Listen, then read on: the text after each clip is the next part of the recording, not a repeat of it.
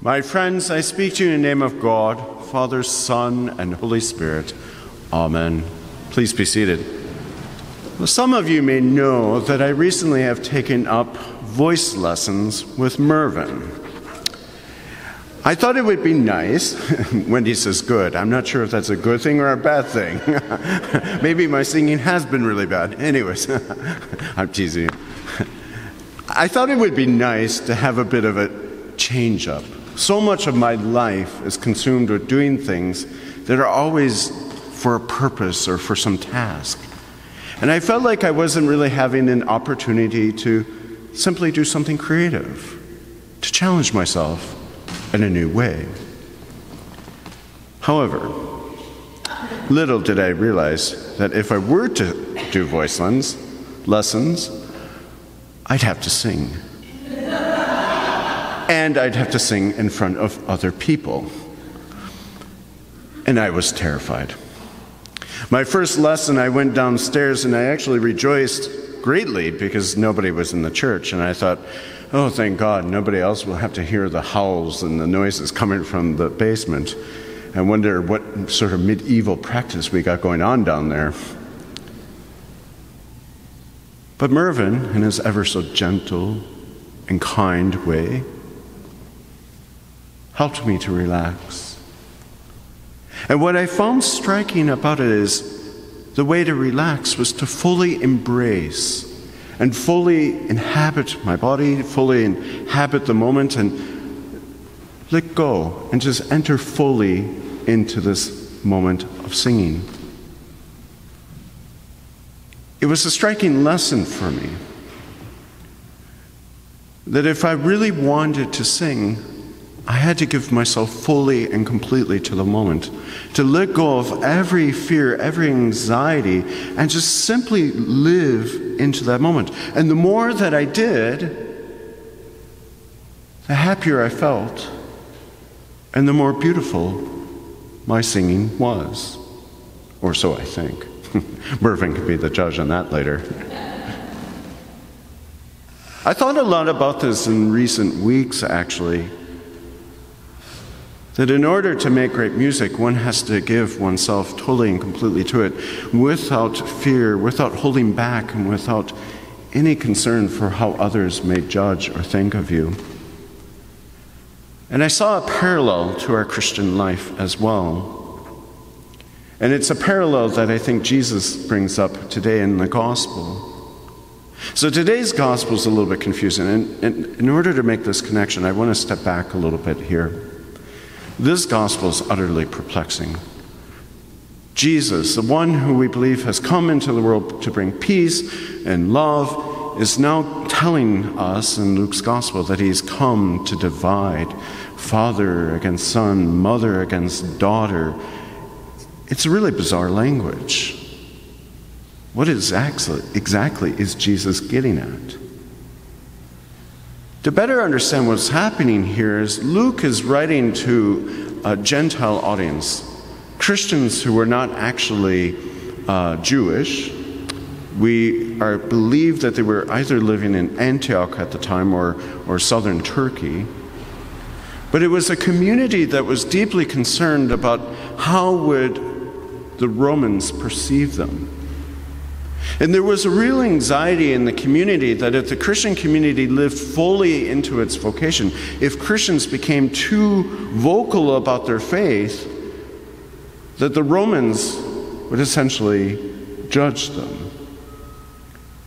Or that their living into their faith would perhaps jeopardize the community. And so there were some Christians at that time that were saying, okay, this is great that we have Jesus. This is great that we want to follow this way, but do so quietly. We don't want anybody to know. Because if we do, it puts us in real danger. We're at risk of getting into trouble with the Romans. And they weren't off. The reality was, in those first few centuries of Christianity, it was a very dangerous thing to be a Christian. It wasn't some nicety that we said, oh, I'm a Christian and I follow Jesus, as we sometimes hear today. To become a disciple of Jesus Christ at that time meant that you likely would be disregarded by society and the religious world of the time. It likely meant that you could possibly face persecution, even death itself. So this fear is understandable. It's understandable why some Christians at that time really were concerned about possibly being too vocal or too obvious about their faith life. But Luke comes in and says, no. Jesus entered into this world to upend the just injustice, to transform the broken and the pain that is felt in this world. And you and I, as Christians, are the ones to do that. The only way that we can bring about this kingdom of God is to actually go out into the world and be clear about who we are and to live fully into our vocation to be another Christ, to proclaim justice, freedom, and peace for all God's people. And guess what? That is going to divide people. Not everyone is going to want to hear this message. And even for our own communities, we're going to struggle with this. Because it's going to mean that we're going to have to get beyond ourselves to let go and fully embrace this life. And it's going to challenge us. It's going to stretch us in ways that we can hardly imagine or know. But if we do, God's reign of peace and justice shall prevail. And Jesus warns, if we don't, only death and destruction shall be ours. Read the signs of the time. Now, it is a challenging gospel. And while you and I may not necessarily live in the same time as those early Christians, and our world has drastically changed, I think we Christians today have an entirely different challenge. It's all too easy for us to simply say we're Christian, go to church, do the things that Christians do, but then we walk out the door and it has no impact on our life. Do you ever invite anybody to join? Are you willing to go out and share the new life that you've encountered here? That's hard. But that's precisely what we're to do. And it may put you at risk of suddenly finding yourself different, a stranger. But it also may open the opportunity for somebody else to experience the life-giving grace of God at a time when they need it most. Now, as some of you know, I've been here for about over a year now, interesting. And one of the things that has struck me here in some ways is we have a really amazing thing going on here. And I'm not just talking liturgy. If any of you, liturgy alone, we have a good thing going on here. Having been in multiple churches, I'll tell you, we are very fortunate to have an extraordinary music program with such wonderful singers and such talented people who minister at the table. But we also have a ministry that reaches out to people well beyond these walls. Thursdays, if you'd see the people coming in, as I've told you before, the number of women and men that come into this church seeking a place of solitude and hope is astounding. People are yearning, they're hungry for this. But what strikes me here, and what I find always so fascinating, is that I don't think we believe that ourselves. So often this year I've heard people say, when we plan a new liturgy, such as tomorrow night, nobody will come. Who's going to show up? Or we hear people question, why are we trying this new thing? Or even as we're facing today, why are we getting rid of this building? What I find striking in all of it is we seem to doubt ourselves. We don't believe in ourselves. And we don't necessarily want to fully live into this because that may actually cost us something. It's going to challenge us to be living the gospel. It may mean that for our ministry to continue and to find new expression, that we may have to get rid of things that meant a lot to us, such as the hall next door. But the thing is, we're not here for ourselves. We're here for the world. And right now, that hall isn't allowing us to live into the vocation that God has called us to be. To bring life to a world that's wounded and really suffering by violence, poverty, hunger. So maybe now we do have to let go of that to embrace a new ministry. And maybe now we need to be creative and think of new ways in which we proclaim the gospel.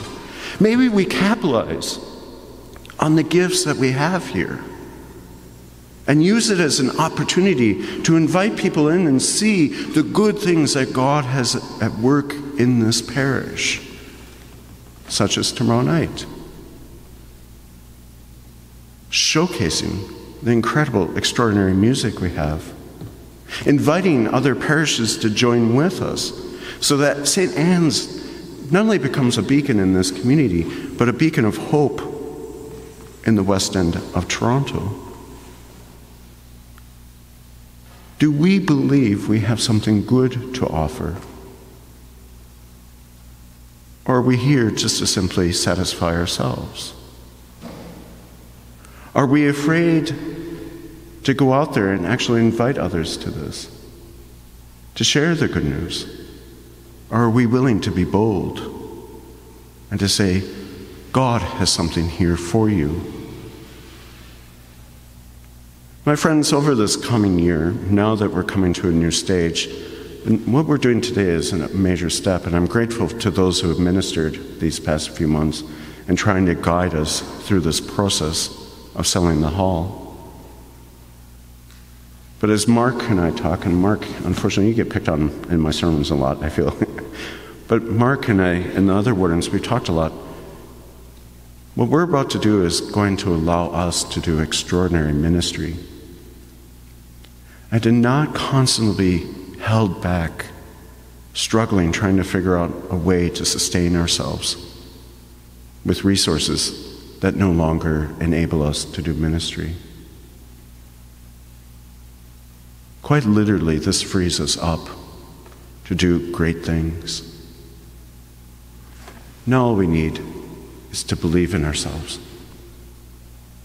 And to be able to go out there and say, you know what, we can do great things. As we say each week at the end of the liturgy, glory to God whose power working within us can do infinitely more than we can ask or imagine. Are you willing to believe and to commit to seeing St. Anne's thrive and do well? Then God be praised. If you're not, I invite you to ask yourself, why? Maybe it's a time for a change. But God is calling us here and now to be a church that is willing to go beyond these walls, to reach out to those who desperately yearn for life. Will you join me in that? Will you invite others to share in the good things God has in store for us? Amen.